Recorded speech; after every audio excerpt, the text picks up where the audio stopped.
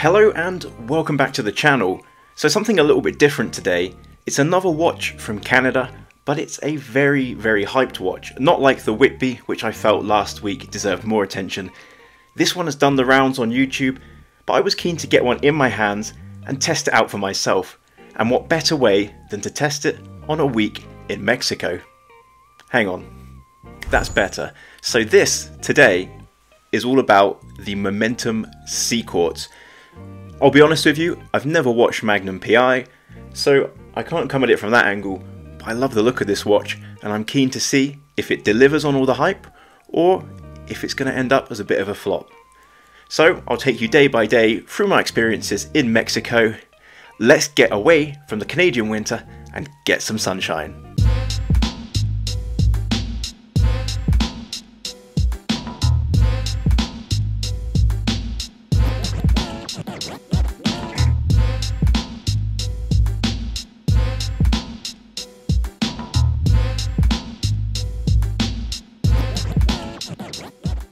So day one with the Momentum on the wrist, this was all about traveling. So for a long day in and out of airports and aircraft, comfort is going to be the king here. And I'm pleased to say the watch was actually very comfortable on the wrist. The Tropic strap was excellent. It's not the absolute softest I've ever felt, but it's definitely on the softer side. So I think it works great on the watch, and I'm going to keep this watch on the Tropic. It was comfortable throughout my entire day of traveling, and I didn't get to the hotel and check in and desperately want to take the watch off, which is always a good sign when it's been on the wrist for more than 12 hours. Before we go to day two, let's have a look at some of the dimensions on this one. So it's a 42mm diameter case, that's without the crown guards. It's 11.1mm thick, it weighs 95 grams on this Tropic strap. It's 46.7mm lug to lug, and it's a 20mm lug width.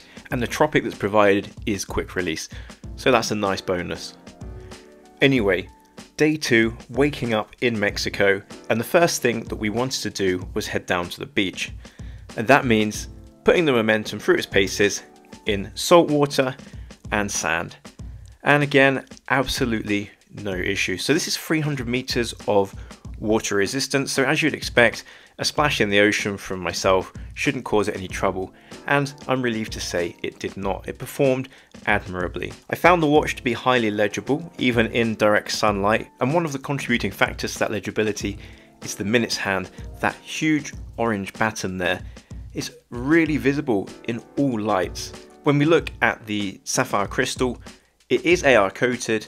It's not excellent AR coating, but it's certainly sufficient, and I think you don't miss not having a little bit more AR because there's such high legibility and contrast on this watch with the hands, the dial and the indices. Just as a side note, and sorry if I'm teaching you to suck eggs here, if you do take your watch in the ocean, always good to fully submerge it and give it a good wash in fresh water, otherwise you get salt that tends to corrode, especially underneath the bezel for example, and it tends to sit inside some of those areas, so always good to give it a really good rinse afterwards. Day three, we did lots of walking around in and out of shops. I went into a couple of watch stores, and you'll see here Invicta and Breitling, both ends of the scale, and the Breitling was beautiful, but my goodness me, so expensive now. Anyway, what did I learn about the SeaQuartz on day three? Well, it's pretty versatile. Even though it looks a little bit more utilitarian on the Tropic, there is an optional bracelet, and I do think that with this kind of watch, it's relatively slim at 11.1mm thickness, so you could wear it with a shirt. You can dress it up, you can dress it down, and I think on a bracelet or on a leather, you'd be able to get away with wearing this one with much smarter attire. Well, much smarter than I was wearing in Mexico anyway, but it does have versatility. Looking a bit more at the design of the watch, specifically the case, you'll see this one has some really nice chamfers along the side between the brushed and the polished surfaces. I think these add a little bit of elegance and a little bit of class, and at the price point I don't necessarily expect some nice chamfers, so it's nice to see the detail on this case. The brushing is of reasonable quality. It's not exceptional, but again, we're talking about a reasonably affordable watch. Talking about the case back, it is a high polish case back. You'll see I filmed it here as I've peeled the sticker off, and it looks fantastic. But by the end of my vacation, plenty of scratches. You only need to look at a polished case back the wrong way and a scratch will appear. It may be historically accurate to the original Chronosport watch, so I'm not going to be too harsh on it, but I am going to say, personal preference, I would much rather it was brushed, even if that went against the original design. Day 4, and we took jungle buggies out and swam in a cenote, something you absolutely must do if you haven't been to Mexico and you do plan on going. If you've already been, you've probably already done it, so you know just how beautiful the cenotes are and the jungle and a lot of the scenery inland in Mexico can be. The test for the Momentum today was primarily susceptibility to damage, with lots of branches flying around while we're in the buggies, and of course lots of vibration as well, and a little bit of splashing in the water once more. Again, the watch was absolutely perfect. There was all kinds of dust and sand kicked up. I was absolutely caked in the stuff, and I'm pleased to say no lasting damage to me or to the watch. On days like this, where you're really putting the watch through its paces, it's nice to have that sapphire crystal and that sapphire bezel, so I'm not worried about scratches, even though it did have some impacts with some branches. Something else that makes the watch quite rugged, which is nice to see, is that crown guard, and you'll see the crown sits really nicely and deep inside the crown guard, so if you were to give it a large impact on the top or the sides, I think the crown is really well protected in this one, and you're unlikely to break it off. Day 5 was as close as this one got to going very far underwater. We went out snorkeling.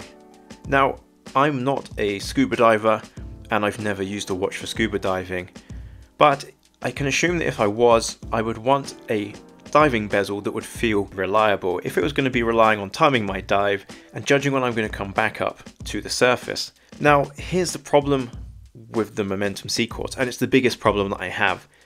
The bezel action is awful. There is loads of play.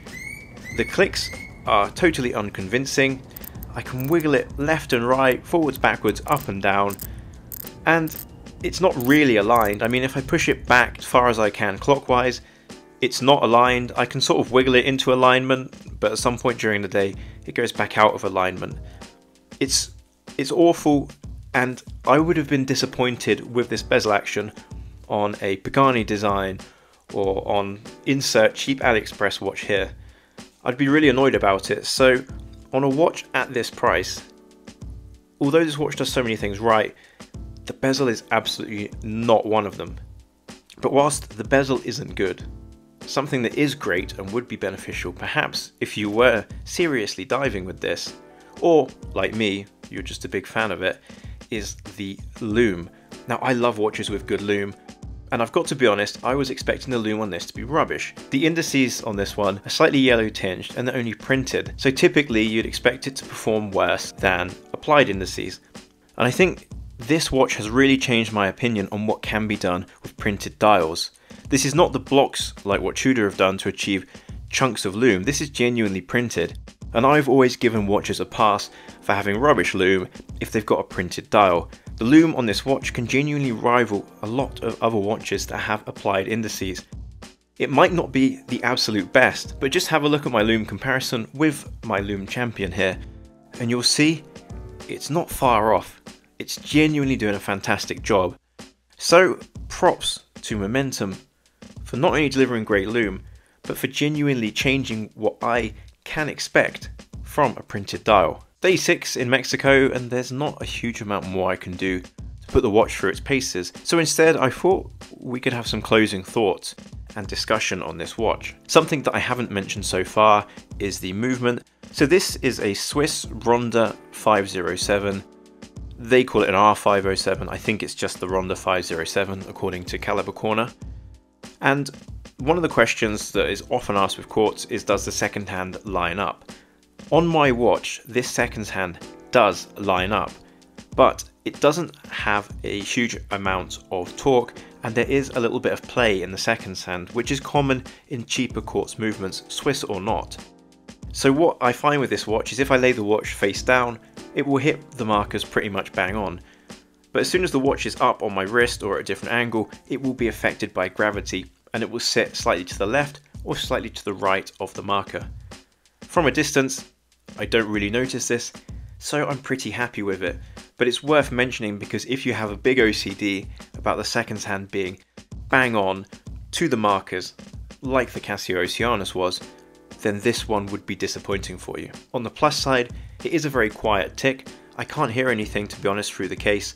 I don't know if that's because it's a thick case or a quiet movement, but it's not going to keep you up at night on a bedside table. So to summarize quickly the good and bad points as we've gone through the week, I think the good points are fantastic looks, the historically accurate recreation of the Chronosport as worn by Tom Selleck, which, as I told you, I've never watched Magnum PI, the amazing printed dial loom, the super comfortable Tropic strap, and you can argue the water resistance is over-engineered. I think 300 meters is well in excess of anything that most of these watches are ever going to see, but being a watch geek, it's nice to know that it's there, right? And the bad points with this watch, the alignment and action on that bezel, really, like I said, my biggest complaint. And the one thing that you need to be aware of before you purchase the watch, the polished case back, which, like I said, is personally not for me, the seconds hand being slightly sloppy, albeit on the markers without the effects of gravity, and the accuracy with this one, don't expect that you're buying a high precision quartz. It's -10 to +20 seconds per month, but again, it's $260 US, so you probably expected that. So I think that's everything. I'll fly back home and I will see you in a second for the conclusion.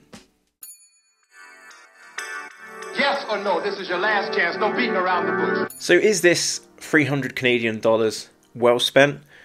Well, to be honest with you, I think it is, and I think it will stay in my collection. I think it's a real shame that they didn't just modernize the bezel action as they have done with other parts of the watch, like the loom and that sapphire insert that they've used. But the look of this watch, the way it makes me feel when I look down and see it on the wrist, and that warm, retro vintage vibe that I get, makes it all worthwhile, and it's strong enough for me to forgive the shortcoming on this watch.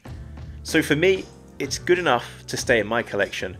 But what about your collection? Would you buy one of these? Have you bought one of these? If so, let me know all of your thoughts down below in the comments. If you enjoyed the video, please like, subscribe, and hit the bell icon and all that good stuff. And thank you so much for watching. I will see you on the next one. Cheers.